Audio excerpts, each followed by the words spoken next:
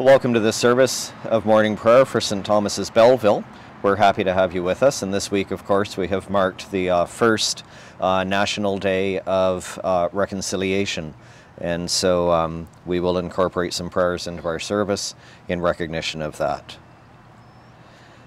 God's love has been poured into our hearts through the Holy Spirit who has been given to us. The Lord be with you. And also with you. As we rejoice in the gift of this day, so may the light of your presence, O God, set our hearts on fire with love for you. The Spirit of the Lord God is upon me, because the Lord has anointed me to bring good tidings to the afflicted. The Lord has sent me to bind up the brokenhearted, to proclaim liberty for the captives and release for those in prison.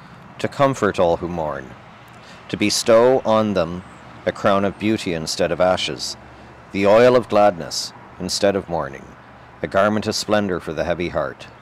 They shall be called trees of righteousness, planted for the glory of the Lord. Confession. The Spirit of truth comes to convict of sin, of righteousness, and of judgment. Let us then open our hearts and confess our sins in penitence and faith. We pray together. God of all mercy, we humbly admit that we need your help. We have wandered from your way. We have sinned in thought, word, and deed, and have failed to do what is right. You alone can save us. Have mercy on us, wipe out our sins, and teach us to forgive others. Bring forth the fruit of your Spirit, that we may live the new life to your glory. This we ask in the name of Jesus, our Savior. Amen. From the first letter of St. John, if anyone sins, we have an advocate with the Father, Jesus Christ the righteous. He is the perfect offering for our sins, and not for ours only, but for the sins of the whole world. We continue with our readings. Psalm 26, of David. Vindicate me, O Lord, for I have walked in my integrity, and I have trusted in the Lord without wavering. Prove me, O Lord, and try me. Test my heart and mind. For your steadfast love is before my eyes, and I walk in faithfulness to you. I do not sit with the worthless, nor do I consort with hypocrites. I hate the company of evildoers, and will not sit with the wicked. I wash my hands in innocence, and go around your altar, O Lord, singing aloud a song of thanksgiving, and telling all your wondrous deeds. O Lord, I love the house in which you dwell, and the place where your glory abides. Do not sweep me away with sinners, nor my life with the bloodthirsty. Those in whose hands are evil devices, and whose right hands are full of bribes. But as for me, I walk in my integrity. Redeem me and be gracious to me. My foot stands on level ground. In the great congregation, I will bless the Lord. The letter to the Hebrews. Long ago, God spoke to our ancestors in many and various ways by the prophets. But in these last days, he has spoken to us by a Son, whom he appointed heir of all things, through whom he also created the worlds. He is the reflection of God's glory and the exact imprint of God's very being, and he sustains all things by his powerful word. When he had made purification for sins, he sat down at the right hand of the Majesty on high, having become as much superior to angels as the name he has inherited is more excellent than theirs. Now God did not subject the coming world, about which we are speaking, to angels. But someone has testified somewhere, "What are human beings, that you are mindful of them, or mortals, that you care for them? You have made them for a little while lower than the angels. You have crowned them with glory and honor, subjecting all things under their feet." Now in subjecting all things to them, God left nothing outside their control. As it is, we do not yet see everything in subjection to them, but we do see Jesus, who for a little while was made lower than the angels, now crowned with glory and honor because of the suffering of death, so that by the grace of God he might taste death for everyone. It was fitting that God, for whom and through whom all things exist, in bringing many children to glory, should make the pioneer of their salvation perfect through sufferings. For the one who sanctifies and those who are sanctified all have one Father. For this reason, Jesus is not ashamed to call them brothers and sisters, saying, I will proclaim your name to my brothers and sisters. In the midst of the congregation, I will praise you. The Holy Gospel for today is taken from the 10th chapter of the Gospel according to St. Mark, beginning at the 2nd verse. Some Pharisees came, and to test him they asked, Is it lawful for a man to divorce his wife? He answered them, What did Moses command you? They said, Moses allowed a man to write a certificate of dismissal and to divorce her. But Jesus said to them, Because of your hardness of heart, he wrote this commandment for you. But from the beginning of creation, God made them male and female. For this reason, a man shall leave his father and mother and be joined to his wife, and the two shall become one flesh. So they are no longer two, but one flesh. Therefore, what God has joined together, let no one separate. Then in the house of the disciples asked him again about this matter. He said to them, Whoever divorces his wife and marries another commits adultery against her. And if she divorces her husband and marries another, she commits adultery. People were bringing little children to him in order that he might touch them, and the disciples spoke sternly to them. But when Jesus saw this, he was indignant and said to them, Let the little children come to me. Do not stop them, for it is such as these that the kingdom of God belongs. Truly, I tell you, whoever does not receive the kingdom of God as a little child will never enter it. And he took them up in his arms, laid his hands on them, and blessed them. The Gospel of Christ. Before we approach this week's Gospel reading, which is an interesting one, a little bit of a challenging one, but I don't actually think it's as challenging as what we have made it out to be over the centuries. Before we approach that text, I want us to stop and think a little bit about things we already know about Jesus. We know that Jesus' main message is around love, love of God, love for our neighbor, love for self. We know that he has regularly had standoffs with the Pharisees, the Sadducees. Those are the sort of religious zealots of his day, you know, nitpicky, big on every single one of the rules and all that sort of thing. We know that Jesus always sides with the outcast, the downtrodden, the marginalized, whether it's lepers, prostitutes, a whole number of people. He always sides with the outcast and the afflicted. So now in Jesus' day, with a certificate of divorce, as he mentions in this passage, that was something that had developed, but only men could do that, right? Women did not have that sort of right. And so if a man wanted to get rid of his wife, he needed no reason at all. There was no real legal ramification. There was no legal recourse upon which she could fall. Completely and totally 100% dependent on the whims of a husband. So men had all of the power in that.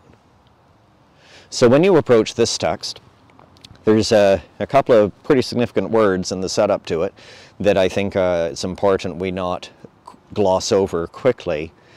Why did the Pharisees come to ask Jesus this question? Is it that they really want to hear his opinion, or they want to engage him in conversation or anything like that?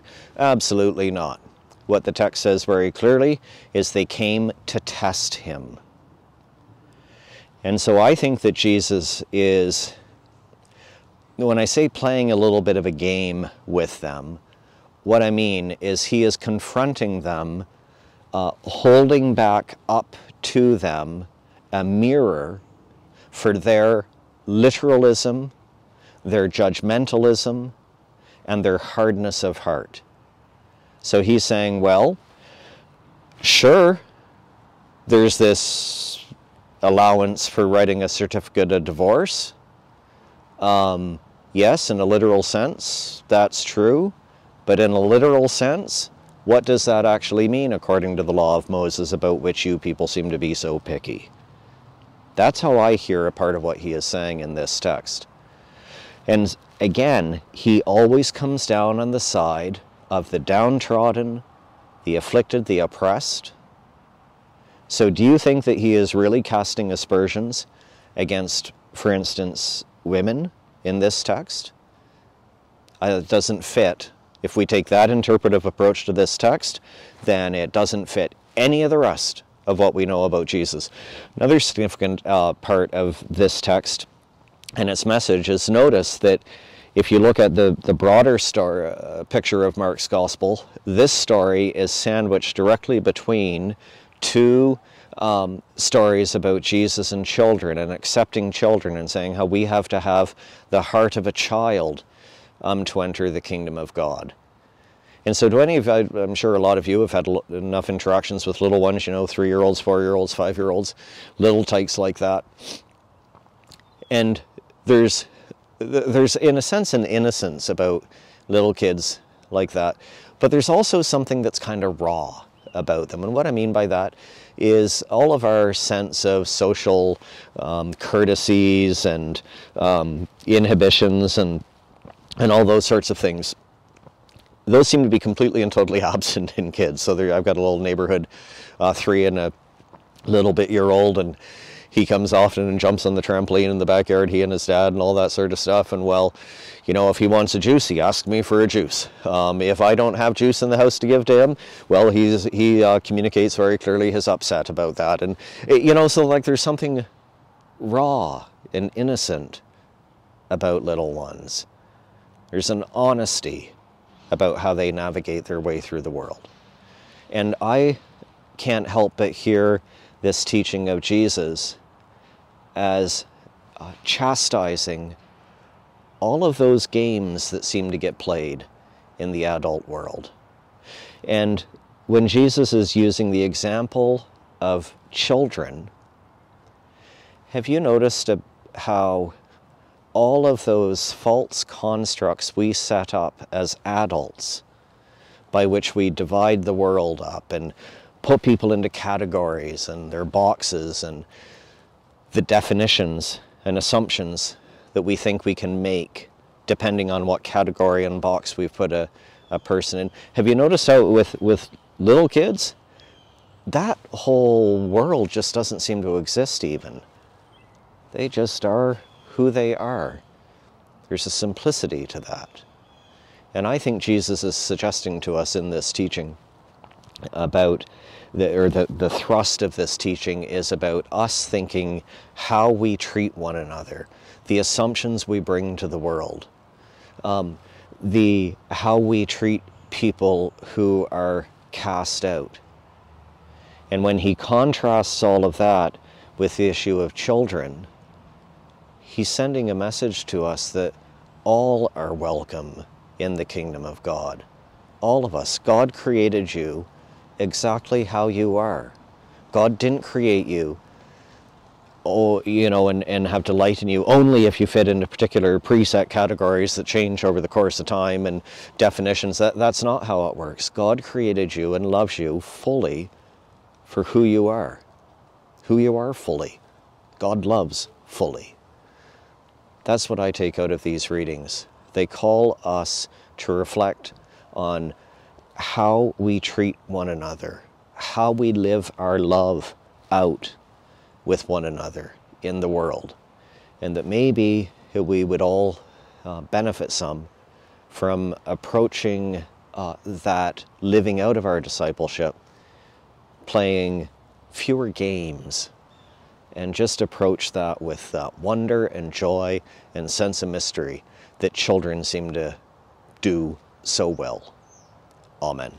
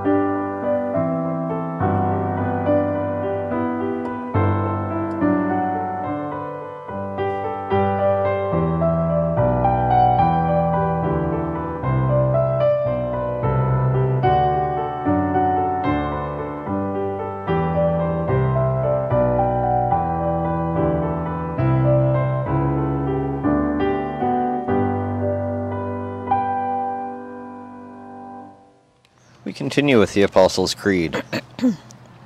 I believe in God, the Father Almighty, creator of heaven and earth. I believe in Jesus Christ, God's only Son, our Lord, who was conceived by the Holy Spirit, born of the Virgin Mary, suffered under Pontius Pilate, was crucified, died, and was buried. He descended to the dead.